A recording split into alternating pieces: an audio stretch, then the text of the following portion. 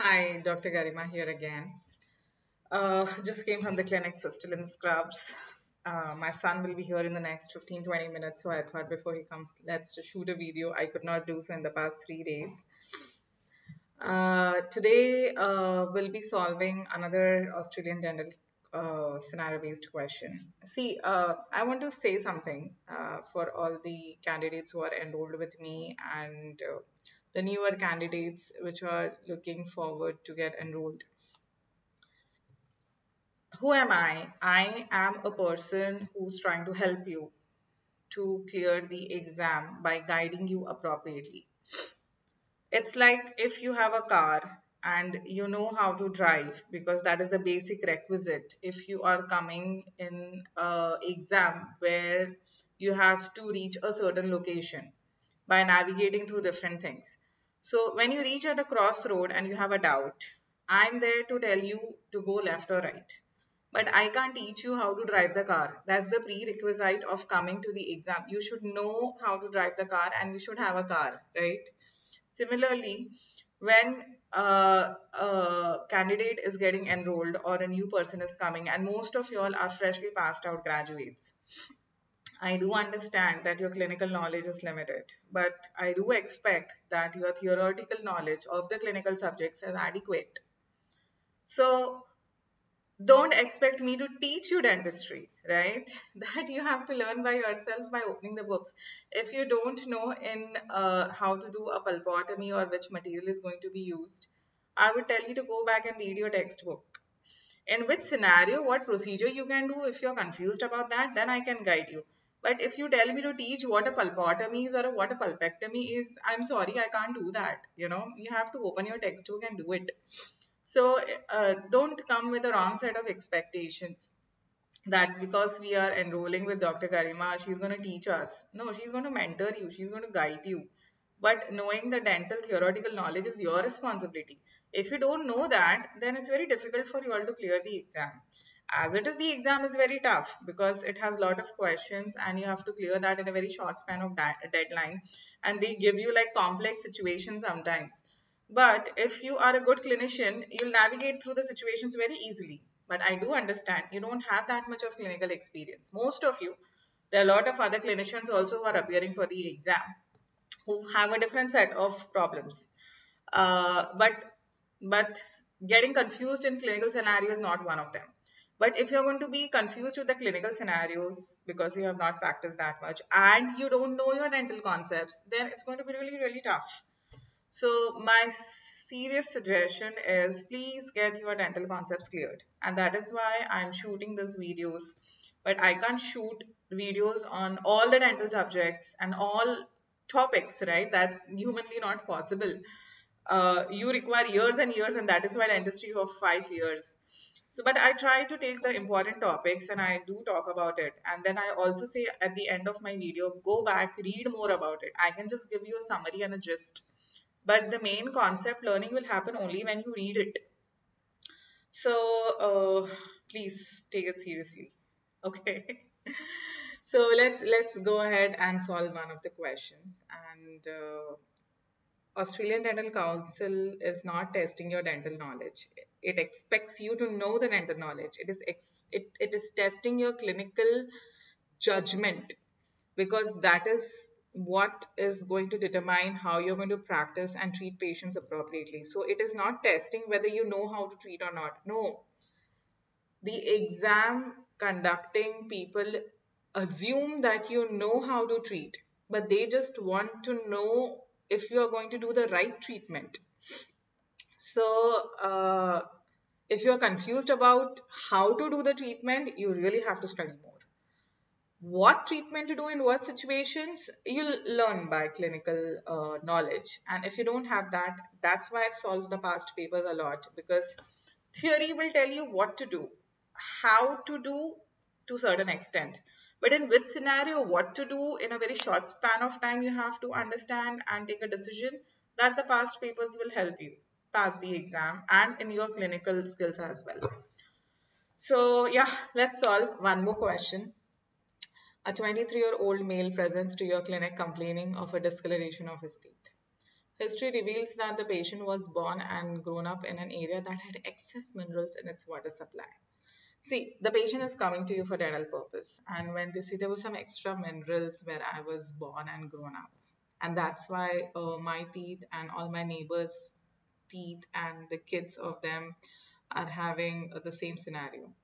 You know it is fluorosis, right? That should just click in your head. So the medical history is not relevant. Okay, in case it was, and if he was the only person affected by it, then the medical history probably would have said that he had cystic fibrosis or some condition for which he had taken tetracyclines or was prescribed that very early in his life till the age of 8 years. Two scenarios where fluorosis can exist. Not fluorosis, rather, I'm sorry. Fluorosis when the fluoride is present more in water. Tetracycline will cause stains, bad stains, which can look similar to this picture or even worse. So basically, the picture that you see is called as mottling. It's like it's a mottled appearance. The enamel is like frosty, snow-capped. There are various levels of fluorosis. Various levels means it can be mild or it can be so severe that the enamel is broken down, depending on how much fluoride was present in water. So what you should know is what is the minimum concentration on which not the fluorosis can start. It is above 2 ppm. If the question mentions you 0.2 ppm in one of the options, don't choose that. Read the option properly. So you should have a sound knowledge of how much ppm of fluoride can cause fluorosis, how fluorosis looks like, what are the non-invasive treatment of fluorosis, what are the invasive treatment of fluorosis, at what age to do what. Okay, so if you have not read much about it, pause this video, go open your pedo textbook, read more about it, come back and then solve this question. So he's a casual smoker with good oral hygiene. So let's go ahead. So the keyword here and the picture, excess minerals in water, and that he has discoloration of teeth, and that is his chief complaint. It is not pain, it is not sensitivity, it is a chief complaint is discoloration. So what is the most likely diagnosis? We spoke about it. It's fluorosis. Tetracycline stains, if if they would have said the medical history is relevant and they would have said the patient took tetracyclines or medicines, then I would have gone with it. But since the medical history is not relevant, tetracycline stains are out of the question. Dentinogenesis imperfecta, it does not look like this. I think there was a video where I had shown how dentinogenesis imperfecta looks. If you don't know, pause this video, Google, see how it looks. It doesn't look like this at all. Tobacco stains. So he is a casual smoker, and this does not look like tobacco stains. Fluorosis, yes. Caries, this is not caries. Caries can result because of breaking down of enamel if the oral hygiene is not kept proper, but this is not caries. So the answer is fluorosis. And the reason I'm not just taking questions, I have also kept for this video the feedback option open is because I want you all to read this, that whenever fluoride exceeds 2 ppm parts per million, then fluorosis results. Permanent teeth are affected. Mottling of deciduous teeth is rare. I want you all to remember this. A typical effect is spotty, paper white, enamel opacities. Snow-capped appearance is also one of it. Brown extrinsic staining of these patches may be acquired after eruption. So read more. There is a reference also, but any basic pedo textbook will also give you this. Now, what is the first choice of treatment in this case? See, whenever the question says which is the first choice, always go with the minimum invasive option and a cost effective option. It is asking the first choice. It is not saying the best choice. The best choice will definitely be giving a nice laminate or a veneer. But is that cost effective and is that non-invasive? No. So that keyword here is the first choice. So whenever you say what is the first level of treatment that you would do, probably all the options given are the treatments that can be done. But out of that, if I have to choose the most minimum and the minimum cost effective and minimum invasive, then I would go with in-office bleaching. Walking bleach technique is for non-vital teeth. The teeth are not non-vital here, they are pretty much vital. And in walking bleach technique, it's done in teeth where root canal has already been done. So you just open up the pulpal space and you put in sodium perborate and then you close it and then you leave the tooth as it is for a couple of weeks. That is not the treatment being done here. Composite restoration is a very good treatment, but again, it's invasive and it's expensive.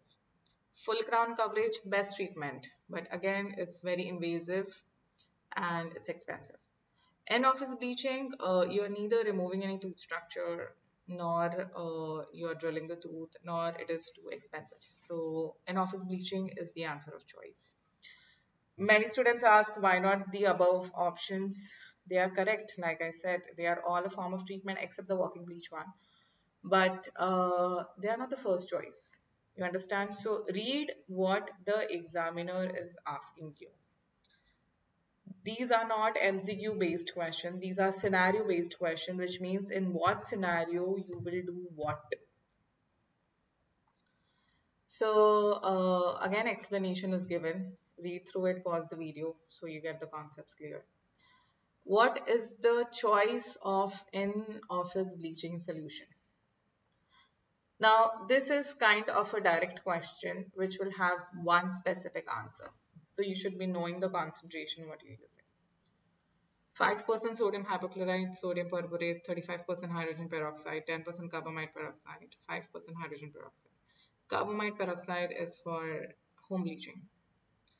35% hydrogen peroxide is the right choice, and that is why it is in-office bleaching, because 35% hydrogen peroxide is a very caustic agent. It should be handled by professionals only, and that is why it is done in office. But then because of that concentration only, you get the instant result of in-office bleaching and your teeth look like 3 shades whiter.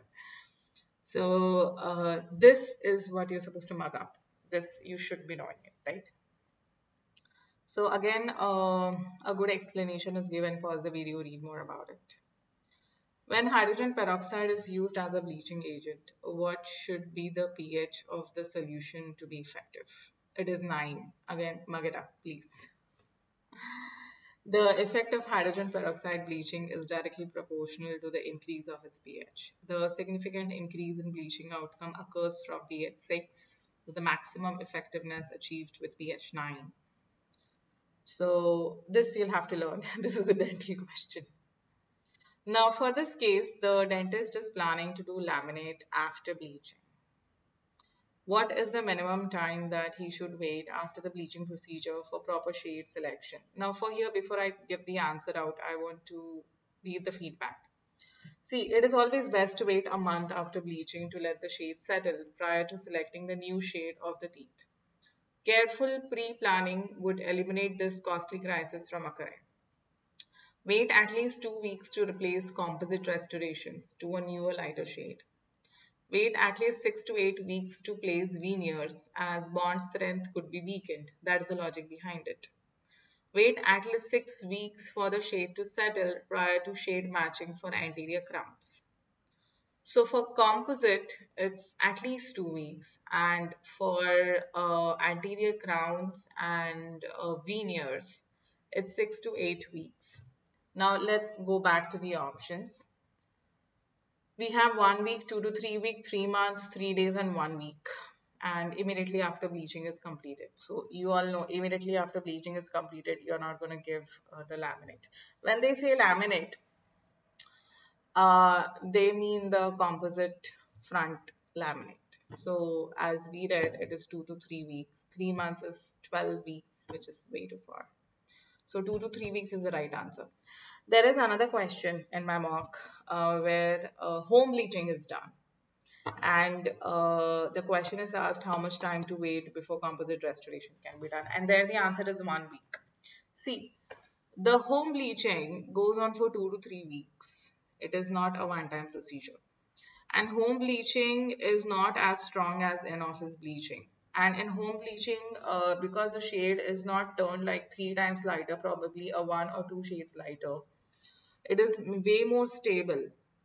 So you don't have to wait for like 2 3 weeks for after the bleaching for the shade to settle in, because it is kind of settled in 2 to 3 weeks itself, and maximum you can wait for a week more, because like I said, the concentration of the bleach solution is very less, and it doesn't cause much changes in the shade except for one or max two shades lighter. So you can wait for a week and go for composite, because there the answer differs. So many students get confused that doctor, in one mock you had given 2 to 3 weeks, but this is in office bleaching and that is home bleaching. There is a difference, you know. So I hope this helps. And like always, I keep on getting a lot of queries daily on the email.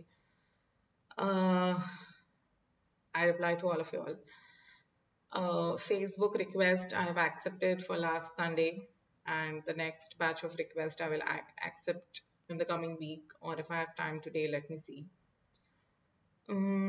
Yeah, pretty much that's about it. How's your life going on? Last time for the exam, don't freak out.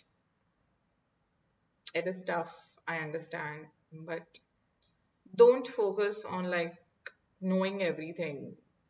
Focus on revising. Your even if out of 100 80% of your concepts are clear, you have better chances of clearing the exam than reading everything 100, not remembering 60% of it, and going for the exam and then failing it. And then there's more frustration that I read everything. Why didn't I clear?